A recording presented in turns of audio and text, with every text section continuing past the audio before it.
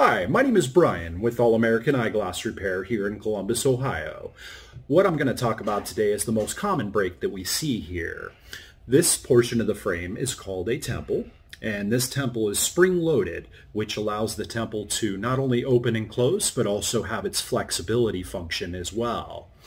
What I'm going to do is I'm going to go in and repair this spring by removing the original spring housing and welding a new spring in its hinge, and I'm going to show you the final product here. So after repairing this spring hinge, the hinge will open and close and spring load just like it was originally intended, and that frame is going to look the same on the outside.